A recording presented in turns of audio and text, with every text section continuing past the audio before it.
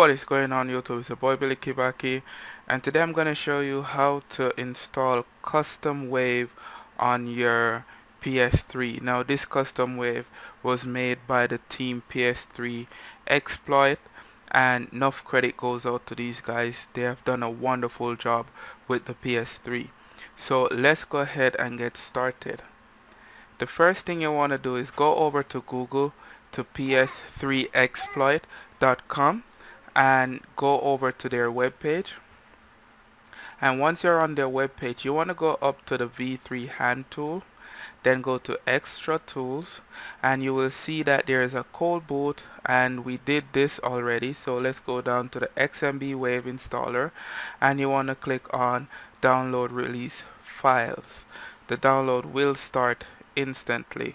So once you have that, save it on your computer, then go ahead and extract it. You're gonna get this folder. So what you need to do, you need to copy all these right here. These are the only one that we're going to use. The one that says restore, this is to restore it to the original. So what you would do, you would delete this one and then use the one from the restore, put it out here, and then you can install it again, and you would get your original XMB again. So I'm not gonna do that. I'll just install the custom wave that they have created. So I'll copy this and I'll paste it on my USB stick. Now that's it. Remember that the USB stick should be in FAT32.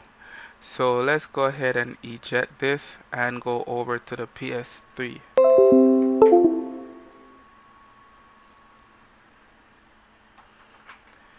So on the PS3, on your PS3, you want to go to internet browser.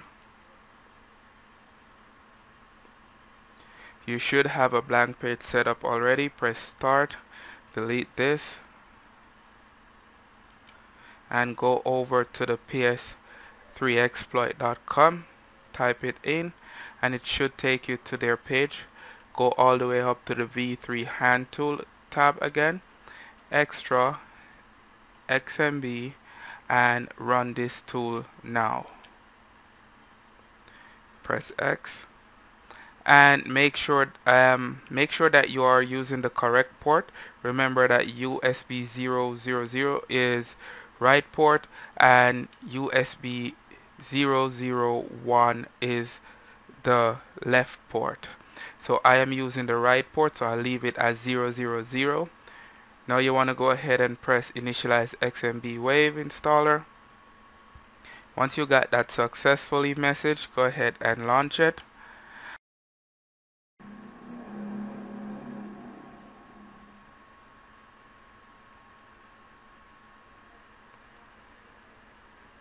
And that's it, guys. Now we have a cool custom wave brought to you by PS3 by the team PS3 Exploit, and I must say it's looking wonderful.